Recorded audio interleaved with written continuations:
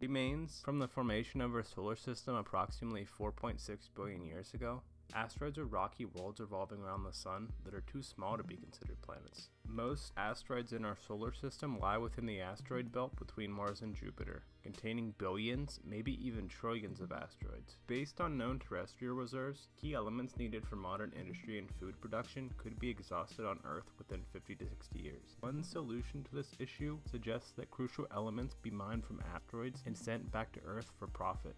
For example, used to build solar power satellites. Scientists use spectrometers, ground-based telescopes, and radar to determine exactly what minerals are present within an asteroid. Not only could the materials be used on Earth, but also for the development of future space infrastructure.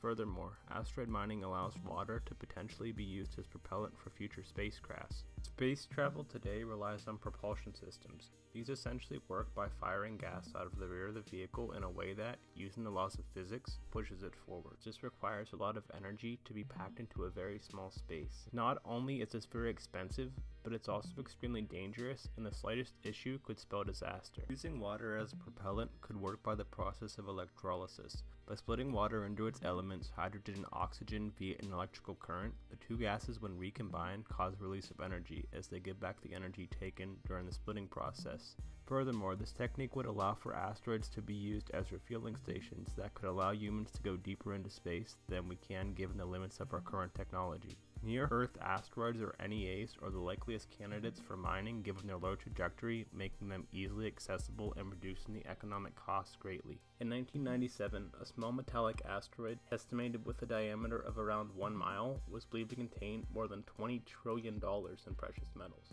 Of course, the idea of mining asteroids doesn't come without criticism. Opponents argue that these types of materials do not come without risk and they require a large amount of financial investment. The cost of mining an asteroid has been estimated at about $100 billion.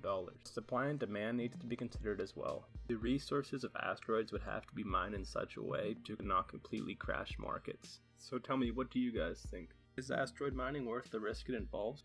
Leave a comment below and let me know what you think.